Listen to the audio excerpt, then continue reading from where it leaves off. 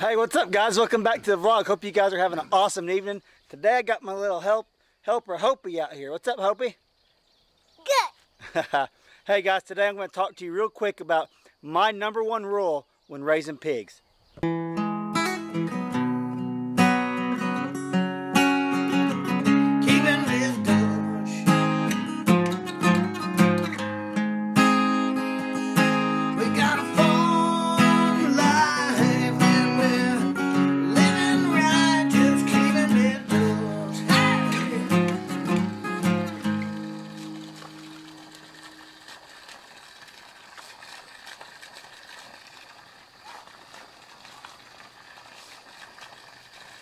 What's up guys? As you probably know now, my #1 rule is water. Always make sure they have a fresh source of water, and also the temperature's starting to rise. It's like 90 today.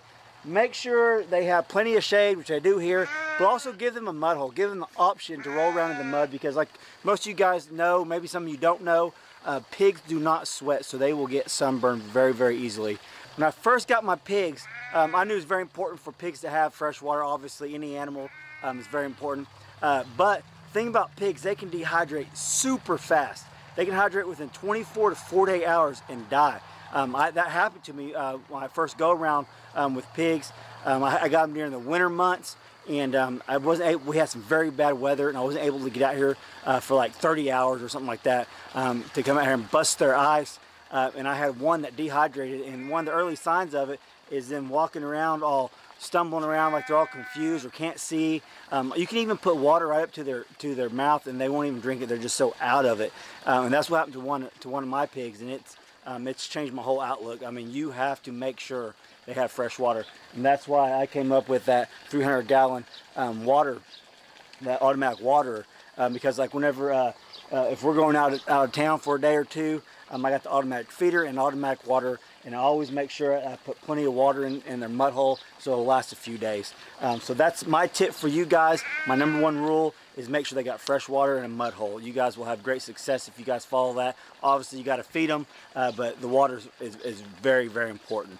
So if you guys are new to pigs and you guys didn't know pigs can dehydrate so fast, well now you do. I'm telling you, I've experienced it firsthand. Not only read a ton about it, but experienced it, and it was a lesson learned. I always make sure they got plenty of fresh water and mud for protection of the sun. You can see them back here.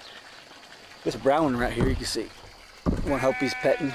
She is getting freaking big. That one right there is so big. And I got them on an automatic feeder, so they're getting plenty of food, obviously. She's just grown so much bigger. And she's got a different mom, so she's more... This one is more red wattle from these other ones.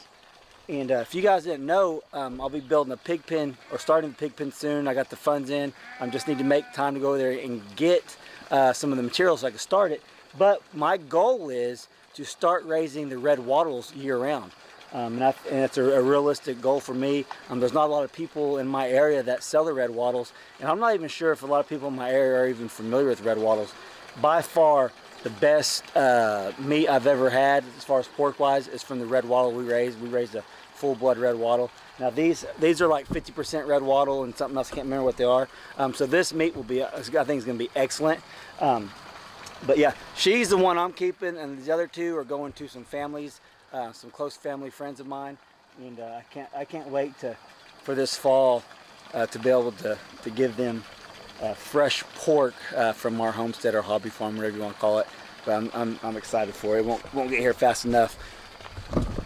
But if you don't keep fresh water in a mud hole and some shade or whatnot, I won't make it till fall. So that's very important. You can see them back here just playing. They're ready to eat. I'll show you guys filling this up. What's up, guys? This isn't the ideal, the best way to do this, but it's the easiest way that I'm able to do it. Just filling my bucket up and filling the feeder up. Good job.